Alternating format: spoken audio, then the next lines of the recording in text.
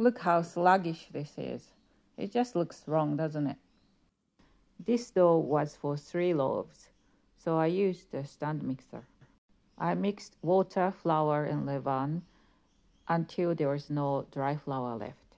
Then I left it for 30 minutes before mixing in salt. I took it out onto the bench top and I gave it many folds so that it aligned the gluten strands. I gave the dough a total of 3 coil folds. By this stage, you can see how airy and puffy it is. And now, the dough had risen by 50 to 60%. And now I'm dividing and weighing into 3 loaves.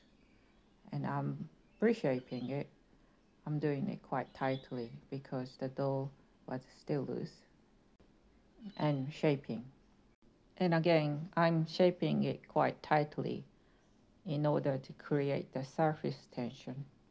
While shaping, I use wheat flour, but just before I put it into the banneton, I use rice flour. It helps prevent sticking the dough to the banneton.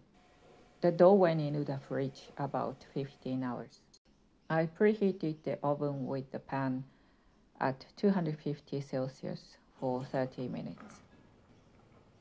And this goes back into the oven at 220 degrees without the lid for about 15 to 18 minutes. It really depends how dark you want the crust to look. The crust is nicely caramelized and it's shiny with lots of blisters. And the crumb is really soft, fluffy. And more tips, please check my Instagram.